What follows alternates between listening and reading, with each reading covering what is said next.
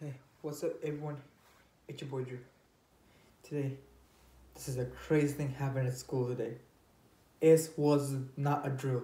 It was a real fire drill.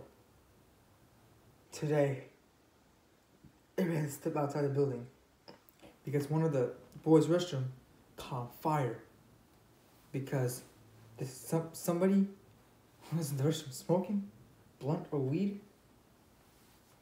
Then that person might throw in a trash can. If they throw in a trash can, the trash can started to burn.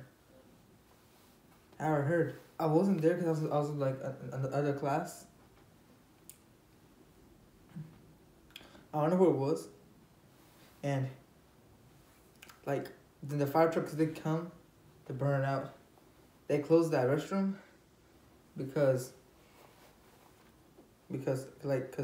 that restroom is still covered in ash and stuff. It was hilarious. Like, I don't know why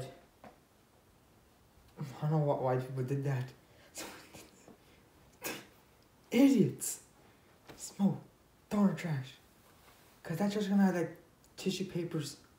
Like how a flame could touch it. That's how it came up. The flame had touched the paper towels and the fire. I don't know what happened, so but they're gonna look to cameras and they're gonna see who it was. So they're gonna check. They're gonna put that person jail or long-term campus.